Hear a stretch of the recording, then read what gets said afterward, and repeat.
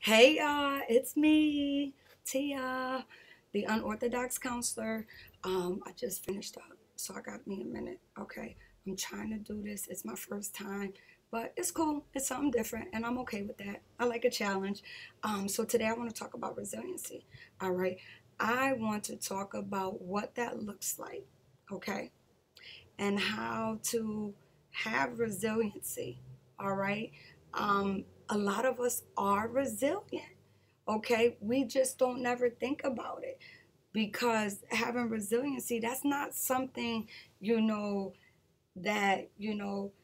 a trait that people either have or don't have, um, it involves behaviors and thoughts and actions that people develop to be resilient.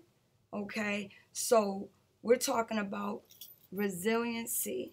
Resiliency being able to withstand or recover from difficult things. Okay, so resiliency, check it. This is my favorite. You gotta have a level of ambition. Okay, you gotta have a strong desire. Okay, a strong determination to achieve something, to be successful at something, right? So, when we're talking about life traumas, okay, we're talking about you, me, us, need to think about us, where we've been, what are we currently going through, and where do we want to be, right? So, if we want to recover, we need to have a level of ambition, right? Okay, good. Now we're talking about that determination, right? To be successful. Um,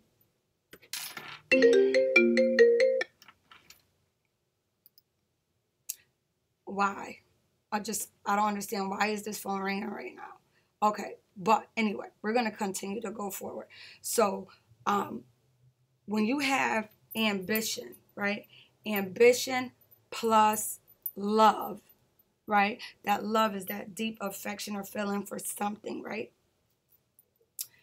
That then plus support, right?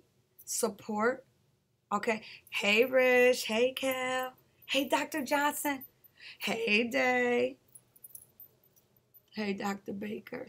Thank you for everything. You guys have really been here for me. Love, love. Thank you for everything. Because if it wasn't for y'all to let me be crazy and vent and talk about everything, and you guys giving me positive encouragement and even challenging some of my negative thoughts, I don't think I would be where I am today. So thank you. Now, moving forward. Okay, so ambition plus love, right? So that ambition to recover, that motivation, that determination, plus love that you have for yourself and what are you trying to achieve, okay? Now, plus support, the people who support you and don't let you hit the floor, who will challenge your rational thinking, who will give you positive encouragement, okay? You need that because ambition plus love plus support equals resiliency because you will not hit the floor. Your support will not let you hit the floor. Your love for yourself will not let you hit the floor. Your ambition for being successful to recover from whatever it is not going to let you hit the floor. Okay? Now, that's critical. That is critical to being resilient because let me tell you, life, as y'all know and I know, be throwing us all kinds of curveballs. Okay? But guess what? Okay. Keep hitting me with it. You're not knocking me down. All right? You have to determine if you want to bounce back like that slinky. And just if you get low, you come back up. If you get low, you come back up. Or you just want to lay there and just be like, whatever. You got to determine what you want to do. You got to have a level of respect for yourself and a level of love for you to make sure that you continue to strive for greatness. Period. Right? So when you talk about being resilient, you got to take a look at the people that's at your table. Right? Because you need to have good support. So if we're talking about, okay, being resilient and what support look like, so who's at your table? You need to have like-minded people at your table. Because listen, you can't have stray cats and dogs at the table when you're trying to be resilient. Because the stray cats and dogs only come around here and there when they need something. So your ambition, your love, and your support for you to be resilient through whatever it is that you're going through, that needs to be your plate of food. So you need to get in the mindset, anybody that tries to take food off my plate, which is your morals, your values, your goals, automatically becomes an enemy.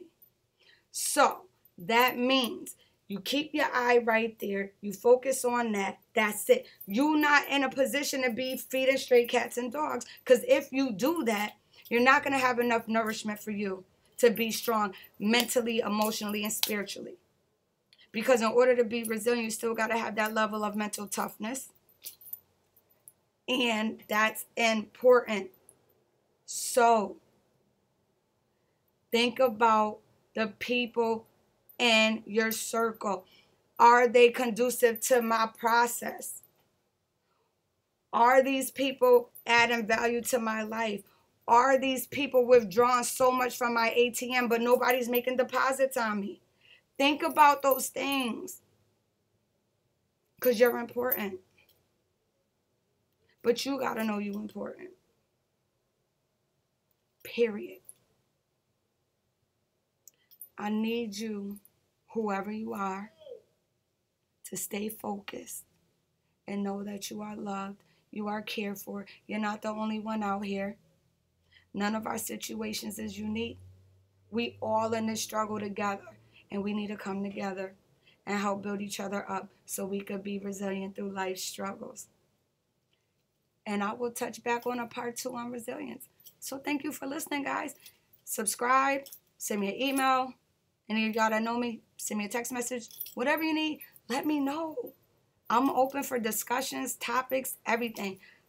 I'm here. So peace and blessings. Be safe. Enjoy. Have a great week. And I will talk to you guys soon. Take care.